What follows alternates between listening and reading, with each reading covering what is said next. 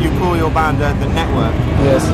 Yeah. And then that's because you like to play with just different people all over the world? Or? Not only that, because through these musicians, so mainly so local musicians everywhere, and also audience is coming to the concert, and this is one of the most important factors that we have audience. And with the audience, we're going to make a kind of a space to create. We can get somewhere with this. I see. Yeah. So, what do you look to the audience? What makes a good audience? There is not a good audience or a bad audience. All the audience is always good. So this audience has come to our concert is always good people because they are open-minded. Because they, you know, it's things like that because they are not expecting anything and they are coming. So that's always good people. Right. But if I have already answers and the result before we start, they are expecting something. Oh, maybe I'm going to play all the material from so and so, you know, and it's boring for me. It's not my style. So it's as much a surprise for you as it is for the audience. Yeah, for me too. For me, it's also always so surprising too. And this is how so network works.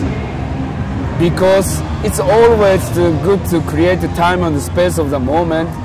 Nobody knows, audience also not, and the musicians, I call the sound carriers, they don't know which way we go. Because many things in the system, they have always answers.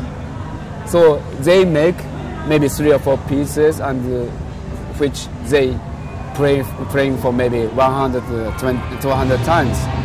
But we play only music for today, and we meet together this point, and mainly people didn't play with me together before. So they don't know what's going to happen. And this is the things that I'm working on. Do you ever listen back to the shows when they're recording? No, not at all. No, because the past thing is not worth to think about, because at the moment and the future is most important, because you can change it if it's bad. But past things, you cannot change it anymore. So why I should take so much energy for this kind of stuff? And are you fond of London, playing in London at all?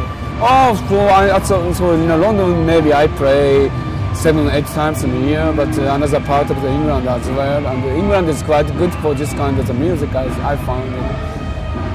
And the musicians? Yeah, musicians are always good everywhere, even in a small place like, what's the name of the place? Like Hebden Bridge or so place like this. You played in Hebden Bridge? Yes, already 2 times. And even they have really good musicians who is keen to play this kind of stuff. And this is what so I like from England. But